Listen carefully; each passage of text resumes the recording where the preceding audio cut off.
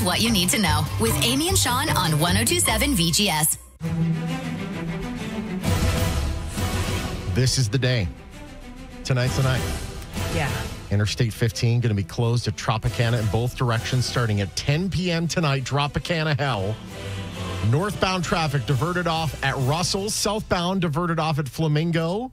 The 15 won't reopen until 5 a.m. Monday morning. The entire 15 is going to be ridiculous. Mm-hmm. Just imagine like the worst accident cleanup for a week or a weekend. Yeah. Awesome. Yeah. Luckily, I could probably count on one hand how many times I've had to use that. Because you're a Northwest girl. Mm-hmm. Yeah, I am.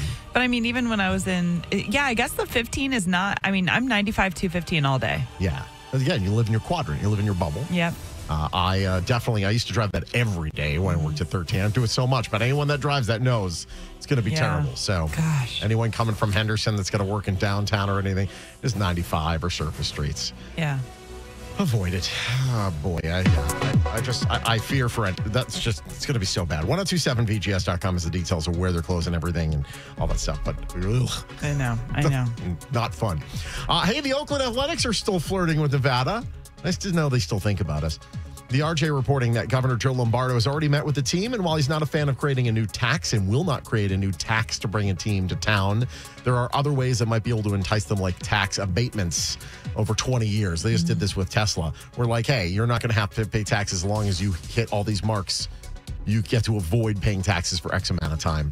The team has their eyes set on the Tropicana resort land right there at Trop in the Strip to build their stadium should they come. Meanwhile, Oakland swung and missed on a federal grant that was almost $200 million that would have helped with the infrastructure around their planned potential maybe ballpark. I don't want to say when it happens instead of if it happens, but I mean, every day or every, time it's being brought up in the news, it's getting closer to when it happens. Yeah, but they want that. They want a big, like, $500 million check. And if another state comes in and gives it to them, they're going to go there in a heartbeat. They're using us for our money. Yeah. You think the Raiders just thought we were cute? No. Scary scene over at Legacy Traditional School at Decatur in Lone Mountain in North Las Vegas yesterday. Police calling a possible chemical exposure that had one adult falling ill, but that person didn't need hospitalization. Police believe a possible student brought unknown chemicals in a jar and a prank gone awry. The school was evacuated as a precaution. What could it have been? I don't know. Where'd they go? Spencer's in downtown Summerlin? It smells like farts. Where do you even get prank stuff nowadays, I wonder? I don't know. So funny. Oh, actually, no. My sister just did the cricket thing to me, and she got it at Five Below. Five Below? Yeah. There you go. There you go. If you want to pull a prank. VAT 19. I wouldn't do chemicals. No, yeah, we don't try to avoid but like their definition of chemicals now, like the chemical exposure could literally just be a bad cologne. Yeah. You don't know.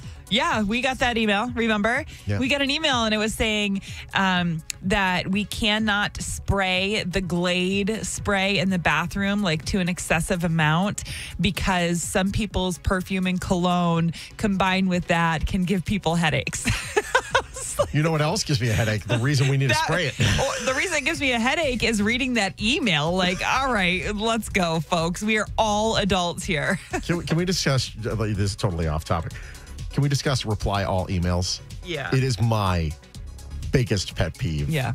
It's like, all right, yeah, hey, we had a great time, blah, blah, blah. And then like someone has to within the company go, great job, team. To like 100 people. Like, really? Do we have to hear it? I know. Ugh, the worst. Especially when it's from someone you love. It's like, why? You're better than this. Speaking of schools, CCSD police, they busted drivers blowing past Garside Middle School at Torrey Pines in the 95 on Wednesday. 60 vehicles were busted going 15 plus over the speed limit, including these two gems, a driver going 44 and a 25 with no license, registration, or insurance, who's also using fake temp plates that expired December 2021. Oh, my God. So they're fake templates, but they're already expired, but that's what he's using? Like, honest to God, at least keep your fake templates up to date. And this one's a doozy, but also like not, just depending on where you were born, when you were born. Another person going 42 miles an hour, also without license, registration, and insurance, with a 3-year-old in the back with no child seat or seatbelt. But then I think of like back in my day, I was 5 in the front of my dad's Lincoln Continental with no seatbelt on. Look at me, I'm fine. Yeah, I don't know. Those 2 little girls just died a while ago with obviously, no seatbelt. seatbelts are good. Yeah. But like in the 80s, this would be like, all right, you get home safe. Yeah. Hey, put your beer down. You get home safe. That's the way it would happen in 1988. That's also when people are pregnant and smoking their butt off. So yeah, in their Buick. Yeah. And finally, Golden Knights face Rangers tonight in New York. They are tied with the Kraken for first. The Kings are 1 point behind in third.